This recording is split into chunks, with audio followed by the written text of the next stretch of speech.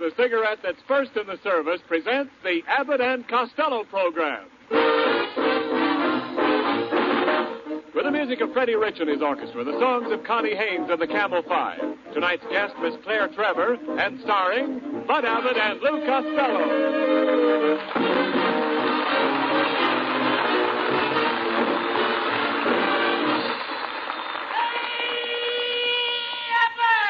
Oh, Costello, you're late again as usual. What kept you this time? Well, I got a phone call from my bank, and I had to run down there right away. What was the matter? The butter in my vault was melting.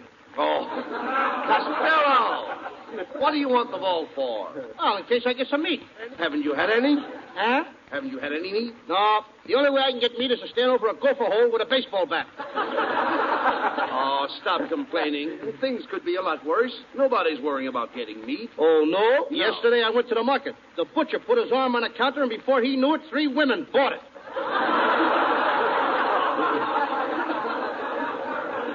Well, if you're so worried about nourishment, why not take vitamins like I do?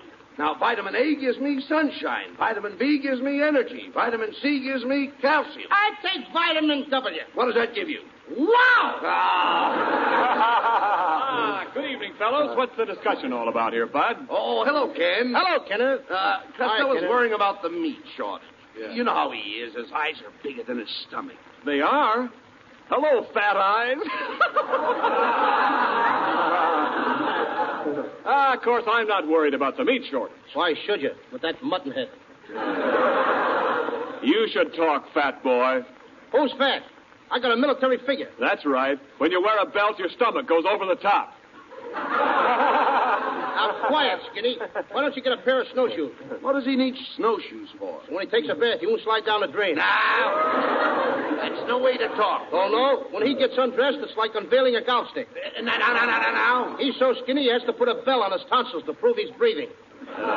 Just a minute, Costello. You're always making fun of my physique. You should see my chest expansion. Yeah, go on, Ken. Show him. Take a deep breath. All right. And up, boy. No more, Ken. Deeper. That's it. Deeper. More air. Gee,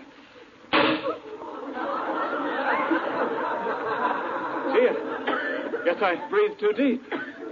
Look, Niles, if that wife of yours only fed you some meat, you wouldn't fall apart that way. Oh, yeah? Well, look, my wife doesn't have to. I'm a vegetarian. I'm crazy about vegetables. You must be to be married to that old tomato. I heard that remark, Costello. Now, don't fret, darling. I'll tell him. Costello, I'll have you know my wife is a striking woman. And you got the black and blue marks to prove it. Now, Costello, you'll have to admit that Mrs. Niles has a winning smile. Yeah, and a losing face. Oh, is that so? I'll have you know my picture has been on many a cover. Magazine or manhole? Now, you behave yourself. I ain't doing nothing. Well, now, be nice. How dare you talk that way? Why, men throw their hearts at my feet, flowers at my feet, gifts at my feet. What have your feet got that you haven't got? Now, wait a minute. This isn't getting the meat problem solved. You see, Mrs. Niles, before you came in, we were discussing the meat shortage. Oh, that doesn't affect me. I get my meat by the pound. Next time you pass the pound, get me some. I do not eat dog meat. You don't, huh? Here, Queenie. Come on, Queenie. Please, now stop that. Here, Queenie, come here. You stop that right away, right? Oh, Costello, please. Will you behave yourself? Leave Mrs. Niles alone. Now, don't tell me what to do, Abbott. I'm going to get some meat if I have to go out and hunt it myself. Come in. Hello, Costello. I just overheard that you were going hunting, and I thought I'd drop in and say hello. I'm the game warden up in the woods. My name's Boone, Mr. Boone. That's it. Boone, Boone. Boone. Hiya, Boone. I know your sister, Bab. It's a very good idea to go hunting with me. Everybody's there to meet, even old Mother Hubbard. Old Mother Hubbard went to the cupboard to get a dog a bone, and when she got there, the bone was there. So she ate it. My name's Boone, Boone. Boone, Boone. Was your mother ever frightened by a broken record? I know a poem, too, Boone. This little piggy went to the market. This little piggy stayed home. This little piggy got roast beef. She knew the butcher. Tell us, Mr. Boone, are there any restrictions on hunting up in your woods? Well, you can't go shooting all the animals. You see, they have just as much right to live as I. Even more. And now to the rules. Are you, Luke Costello, going hunting with Bud Abbott? Yes? Then kindly step forward. Do you both promise to honor and obey the hunting laws of the state? I do. I do. And do you both further promise to love and cherish the grandeur of nature? I do. And in the event of danger, do you solemnly promise to protect each other until death do you part? I do. Very well, then. I now pronounce you man and wife. The name is Boone. Boone. Boone. Boone. Man and wife? Well, Abbott, ain't you going to kiss me? Get out of here!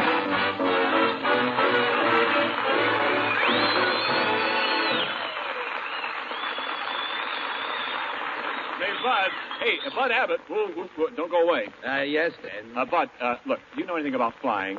Sure I do. I was flying even when I was a little kid. Yeah, really? Yeah, I jumped off the roof with an umbrella, and I stayed in the air for 3 hours. Oh, wait a minute. How could you stay in the air for 3 hours? My pants got caught on the drain pipe. A ripping joke. But no, Bud, look, I'm talking about real flying. Like trying to tear the wings off an experimental ship in a power dive. Stuff like that is just meat and potatoes for Red Hulse, the Curtiss test pilot who tried out the Navy's amazing new dive bomber. And whether it's planes or cigarettes, Red Hulse likes to test things out for himself. He said, quote, I picked Camels after I'd smoked them long enough to know that they were the only brand that suited me best on all accounts. They're really easy on my throat, and they give me that full, rich taste I like. Unquote. Yes, with men in all the services, Camel is the favorite, according to actual sales records in post exchanges and canteens. You're in good company when you smoke Camels. You're joining thousands of men and women who have been smoking them for more than 25 years. Smoking Camels, the cigarette we believe more people have been smoking longer than any other. Loyalty like that proves Camel's character, the thing that makes you like Camels more with every pack you smoke. You can find out about character for yourself in your T-zone. T for taste and T for throat. Your own proving ground for flavor and mildness. You'll find that Camels have more flavor, and it's extra flavor that helps them to wear well, pack after pack. Camels are extra mild, too, because they're slow-burning and cool smoking. For steady smoking, stick to Camels, the cigarette that's expertly blended of costlier tobaccos. C-A-M-E-L-S. Camels, get a pack tonight. You'll want to buy a carton tomorrow.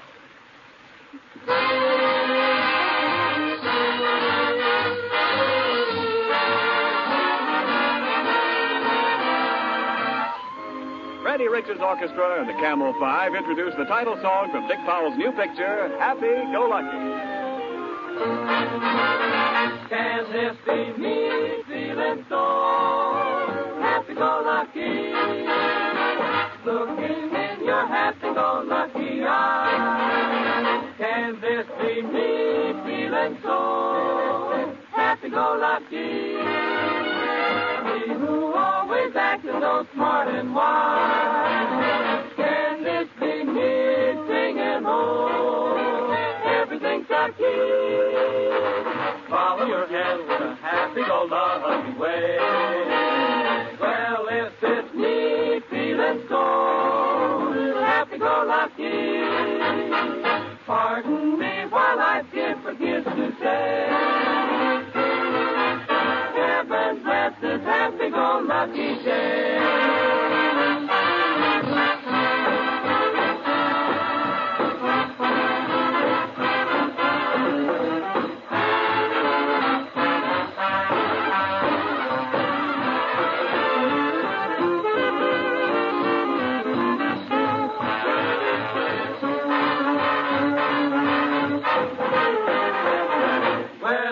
It's me feeling so happy-go-lucky. Pardon me while I forget to say, heaven will bless this happy-go-lucky day.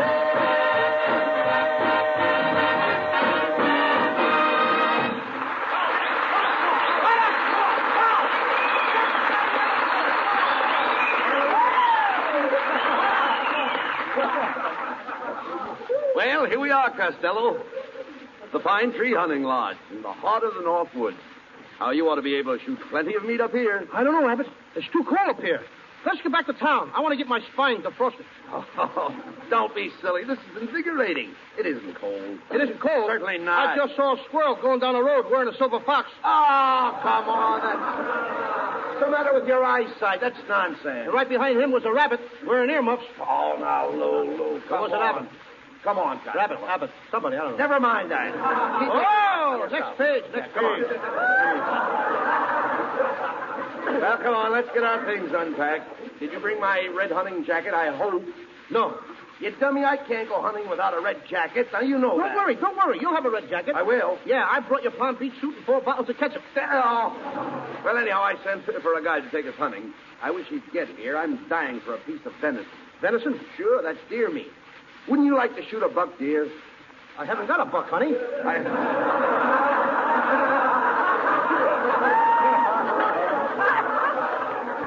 Look, I'm talking about hunting. Haven't you ever hunted before? Oh, sure. I caught a mink that shot 9 bucks in 15 minutes. Now, that's ridiculous. How could you shoot 9 bucks in 15 minutes? Did you ever go out with a hungry blonde? Sure, I should say not. Oh, skip it. And get that suitcase unpacked. Hey, wait a minute. Sounds like a mouse in that suitcase. Open it up. It's a mouse, all right. And I'm only 3.5 years old.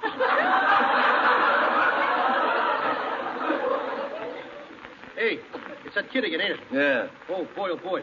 Hey, Matilda. Now, look, this is no place for a little girl. A girl, or whatever it is. Why don't they make bigger tights? All right, never mind that. Now, be nice. There's a lot of wild animals up here. I'm not afraid of animals. My daddy's an elk. Elk? Matilda, that kind of an elk isn't an animal. You never saw my daddy. Why don't you stick your head in a bear trap and don't let go? Costello, how can you be so unkind to that child? She has a good head on her. Her head in a bat would start a softball game. Uncle Louie, can I go hunting with you? I know how to handle animals. Once I grabbed a cow by the horn. Now, Matilda, behave. A cow hasn't any horns. No wonder I got milk. Matilda. Matilda, how can you be so stupid? No, Costello, Matilda's just a child. Her brain is developing. Yeah, too little and too late. Uncle Louie, I want to go hunting with you. I want to pull a bear's tail. No, you don't. If you pull a bear's tail, it will bite you. No, it won't. And why not? Bears don't bite with that end. Look, Matilda, will you do us a favor, please? Just run along and don't bother us now. The guy that's going to be here soon to take us hunting. And Uncle Louie and I have to unpack. Well, before I go, Uncle Louie, can I do my animal impersonation? Okay, anything at all. What is it? It goes like this. Kiss, ouch. Kiss, ouch. Kiss, ouch. Wait a minute. What's that kiss? Ouch. That's 2 porcupines necking. Will you get out of here?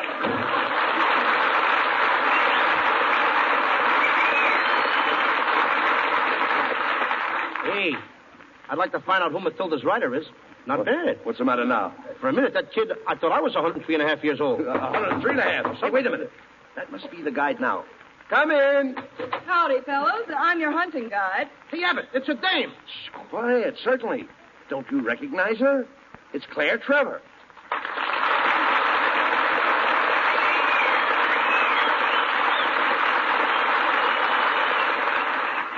Now, wait a minute, Miss Trevor. We weren't expecting a girl. We thought a man was going to lead us. Well, didn't you ever follow a woman before? Well, once I followed a woman who used to catch minks. Papa?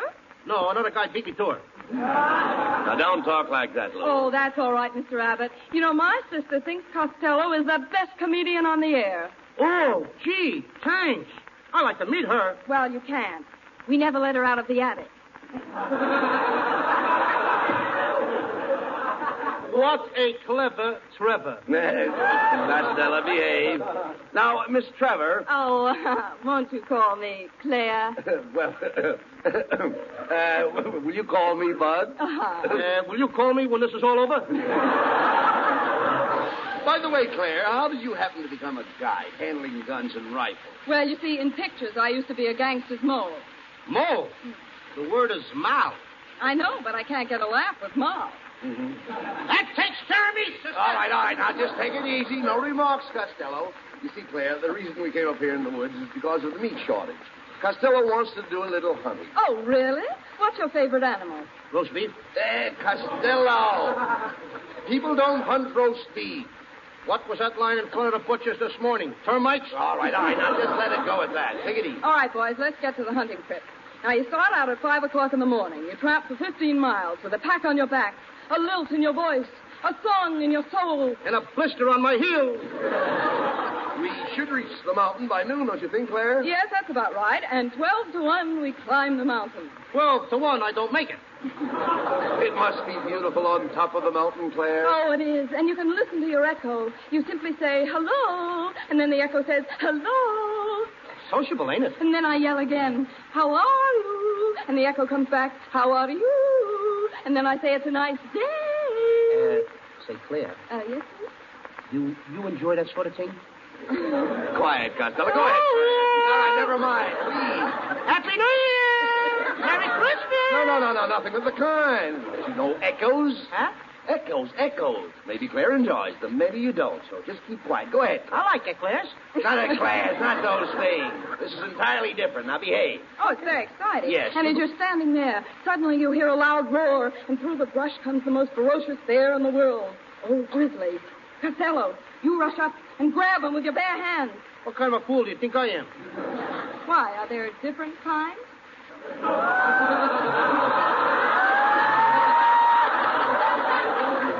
Costello, what would you do in the face of such danger? Why, I'll do what I did once before. What do you mean? A bear was coming at me. No. I picked up my gun. You did? And with one bullet, I shot him in the foot and knocked all his teeth out. Now, wait a minute. How could you knock all his teeth out if you shot him in the foot? He was biting his nails.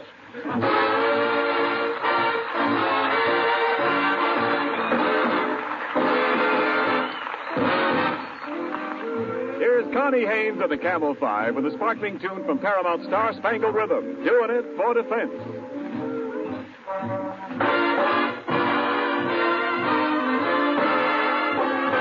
Mr. Bones, get this right.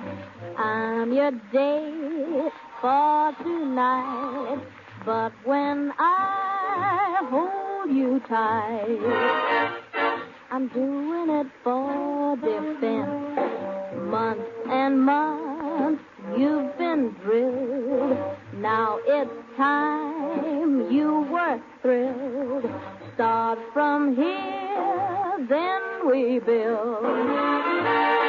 I'm doing it for defense. If you kiss my lips and you feel me respond, it's because I just can't afford a bond. If you think you carry grand, brother, relax. You just proceeded on my income tax.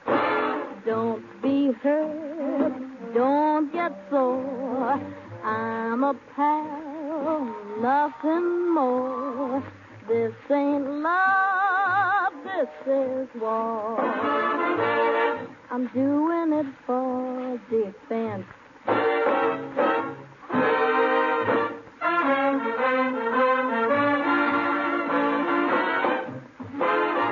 Don't be hurt, don't get sore. I'm a pal, nothing more. This ain't love, this is war. Mister, don't take offense. Doing it at my expense. For all of Uncle Sally's strength, I'm doing it. Sister, for defense.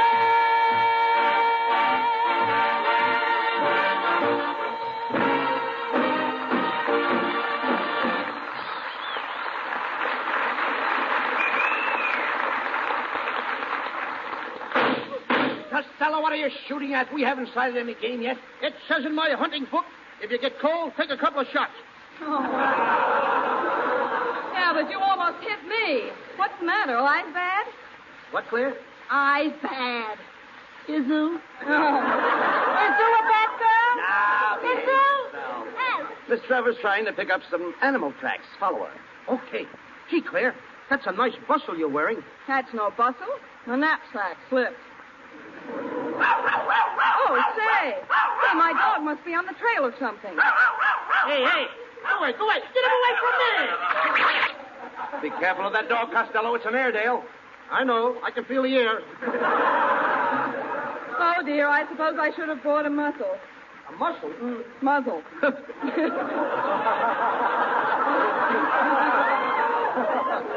So you should have brought a muzzle. Why, do you bite too? Yeah. Oh, stop these remarks, Costello. Claire's dog is very intelligent. He certainly is, and I'll prove it to you. Roger, how much is 1 and 1? Good. How much is 2 and 2? Hey, what a smart dog. Hey, Roger, what time is it? 5:30.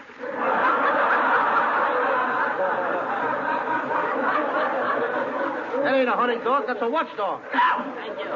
You're welcome. What am I talking to, a dog? Well, boys, you better get your guns loaded. We may come across some game any minute. Your gun loaded, Costello? Yeah. Wait a minute. Look. There's a wild turkey over there. Hey, Abbott, a turkey. A real turkey. Woo! I'm finally going to get something to eat. All right, take it easy now. Sight your gun. Now, ready? Aim. Mustn't shoot the bird when his back is turned. I'm the warden named Boom Boom. Boom Boom. Just a second, Warden. I'm the guide, and Mr. Costello isn't doing anything wrong. Yes, he is. That's too large a gun for such a small bird. Naughty named Boom Boom Boom. Hey, boom. Wait a minute. Can I use a bow and arrow? Oh, no, that's much too sharp. Then can I use a slingshot? No, that would bruise the bird. Do you mind if I just give him a dirty look? Hey, wait a minute. There's a whole flock of ducks getting up out of the water. Oh, yes. You stand in the middle, Costello. In the middle? And let you two shoot over me? Yes, and I'll take the high bird. And I'll take the low bird. And I'll be in a hospital before you. Say, Claire, isn't that bear tracks over there across the stream? Yes, I think so. Go ahead, Costello. Jump across the stream. Okay. Hey, help! The water's cold! It's like cold! My hands are freezing! Put them in your pocket. Okay. That's no good. I keep going down. Will you help me? I'm drowning. I'm going down for the 5th time. 3 times is the limit. Then I just set a new record. Here. Give me your hand. Here, I'd better carry you across. All right, dear, but if you try to kiss me, I'll call for Mother. Oh, goody. She's getting a girl for me. Quiet, boys. Look, see how these bears' tracks go right into that cave? I think we'll find our grizzly inside. Yes. I see 2 eyes shining in the dark. Step aside, Abbott. I'll get him. Come on in there, you old grizzly. I'm going to shoot. Come on out. Don't shoot. I'm only 3.5 years old. This kid can get in my hair more times. Matilda, what are you doing in this cave? I went in there to catch this little pussycat. It's a whippersnapper. Oh, no, little girl. That's a skunk. That's what I said. A whippersnap. Listen, Matilda, you better get out of here. Go on back to the cabin. But what if I meet a very ferocious animal? He'll have to take care of himself. Go on, beat it. Hey, boys, come here. You know, I think the bear's already been in this cave. Here's a piece of fur off his coat. Coat? You mean a bear wears a coat? No, you dummy pelt. Hide. Why should I hide? He means hide. The bear's outside. Well, let him stay outside. We don't want him in here. Oh, come on, let's get moving. We've got to find our grizzly before it gets dark. You know, there's another cave about 10 miles from here. 10 miles? Yeah, well, let's walk fast. Well, here we are. We surely got here fast, didn't we? Yeah, well, we had to. This is only a 5-minute sketch. Oh. Say, listen. There's something over there. Look. It's a wolf.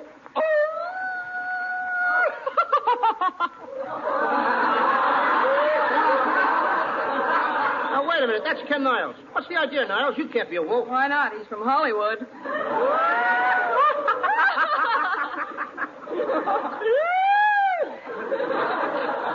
Hey, what's going on here? I thought I was going to do some hunting. Oh, Costello, look. There's a little beaver down in the stream. Isn't he cute? I wonder what the little beaver's doing.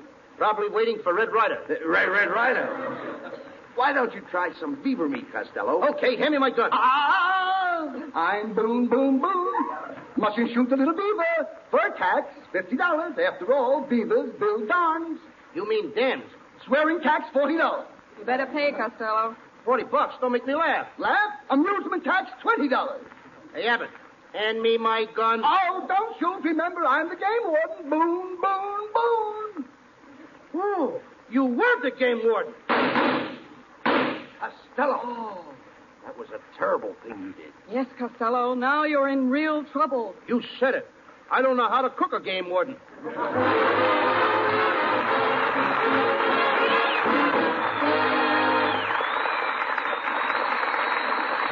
On land and sea and in the air, it's camels. Camels, first with the men in the army. Camels, first with the men in the Navy. Camels, first with the men in the Marine Corps. Camels, first with the men in the Coast Guard.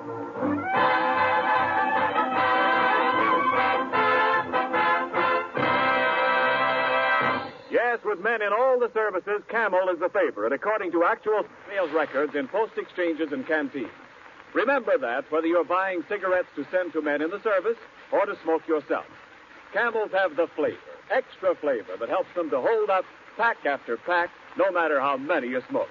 And Camels have the extra mildness, slow burning and cool smoking that go with costlier tobaccos expertly blended. For steady smoking, stick to Camels.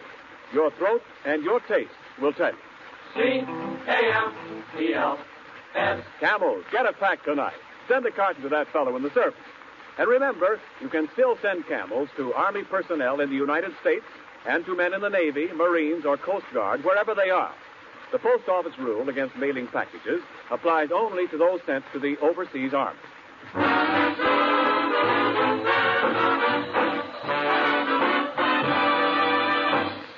Before we hear from Abbott and Costello again, here is an important announcement from our government for every young woman between the ages of 18 and 35. Your country is facing a shortage of nurses, a shortage so serious that the safety of our war wounded and the health of our civilians are in grave danger. Mid-year classes for student nurses are being formed now. Every student nurse will immediately help to free trained nurses for overseas duty because students start hospital work right away. Women who are unable to afford tuition may apply for scholarships. Here's what you do. If you are a citizen between 18 and 35, graduated from high school and in good health, write today to Student Nurses, Box 88, New York City. And now, here's Bud Abbott and Lou Costello again. Thanks, Ken. Ladies and gentlemen, next Thursday night our program will be broadcast from the Navy Receiving Station at San Pedro, California. So, to Captain Feineman and his staff, and to my fine friends Chaplain Bennett and Lieutenant Commander Myers, thanks for the invitation, and we'll all be seeing you next week. And our guest will be Betty Hutton.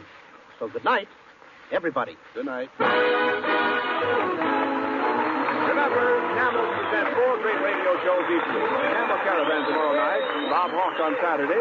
Monday night it's Blondie, and next Thursday night, Abbott and Costello with Betty Hutton. Claire Trevor, who appeared with us this evening, will soon be seen in Columbia Pictures' forthcoming Technicolor film, The Desperados. And now this is Ken Niles reminding you to hear the Camel Caravan tomorrow night and wishing you all a pleasant good night from Hollywood.